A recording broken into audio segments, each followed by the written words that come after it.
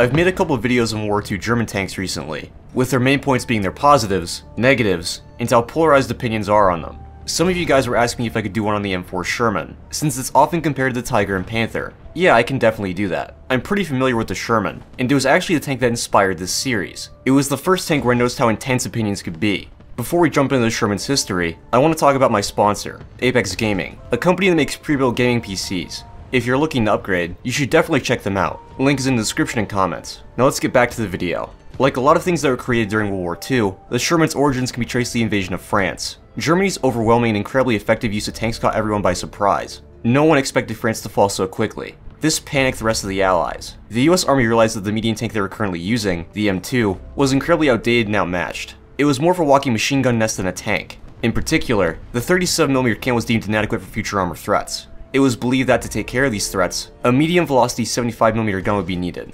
However, it would take time to develop a turret capable of housing such a gun, so they designed a stopgap tank. This would have the gun in the hull. Though the 75 was more than enough for both anti-personnel and anti-tank duties, the 37mm was retained. This new vehicle was classified as the M3 Medium, and was largely based on the M2. In addition to being a stopgap, the M3 was also used to improve components that would be used on the next medium tank. It was found that the M2 suspension was not up to snuff for the M3, so soon after production started, a beefier system was installed. The side escape hatches were also ballistic weak spots, and the commander's machine gun cupola dramatically increased the vehicle's height. Both of these were originally on the T6, the prototype for the actual next generation medium tank, but were removed when the vehicle was approved for production. In October of 1941, it was designated the M4 medium tank, and was a massive improvement over the M3. Armor was thickened and no longer riveted, the crew was reduced from 7 to 5, and the largely obsolete 37 was removed. The gun was fitted with a gyro stabilizer, like on the M3.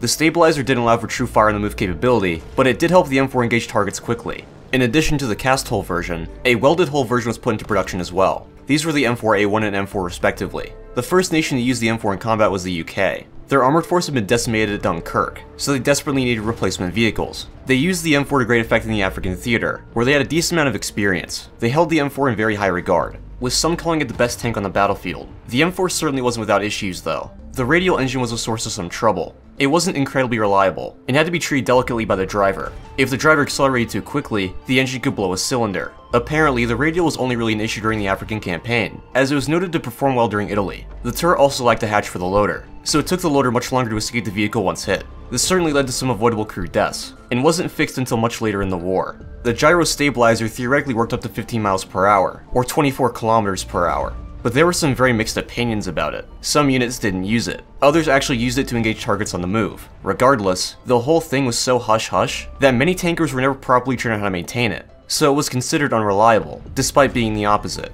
Eventually, crews were taught how to maintain it. There's this very common idea about the M4 catching fire way too easily, mostly thanks to the gasoline engine. This actually isn't true. In fact, German tanks also use gasoline. The crux of the issue was sponsoring ammunition stowage, where rounds were kept in the side above the tracks. Most center mass shots to the M4 side would detonate the ammo. What's not usually mentioned is that German tanks always use this style of stowage. So why do M4s have the reputation while German tanks don't? Well, they kinda do.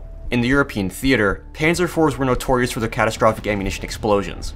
Some people think it's because German tanks had armored ammunition racks, but the M4 also did. The only unprotected ammo is part of the ready rack, but that's the case on most tanks as well. For American units, they reported burn rates in the ballpark of 60%. This compares favorably with German tanks at the time, yet British crews reported around 83%. Still not that far off, but why is it higher? It's believed that British crews heavily overstocked on ammunition, drastically increasing the chance of an ammunition fire. Some crews would also leave rounds unprotected on the floor of the turret. Regardless, wet ammunition racks were soon developed for M4s. These moved the ammo to the whole floor, and had a water glycol-filled jacket. When the ammo bin was pierced, the water mixture would theoretically flood the compartment, and put out any fires. They did drastically reduce burn rates, to the point of 10 to 15%, but it probably wasn't because of the water. It was mostly because the ammo was moved to the floor. In Soviet tests, the water didn't really do much. Its biggest impact was slowing down fragments, not actually putting out fires. There's one deficiency that's rarely talked about, and that is the tracks on early M4s. Not about the high ground pressure, but how they like to throw themselves. This was especially prevalent in the Italian theater, where terrain was often hilly and mountainous.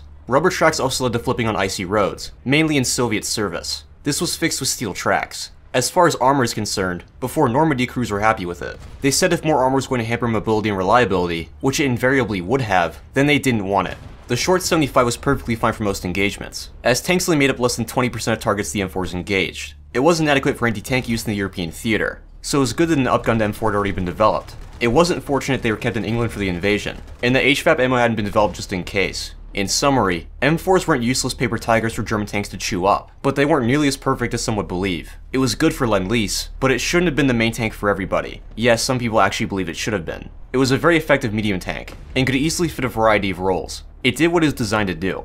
Anyway, hope you guys enjoyed the video, and I'll see you on the next one.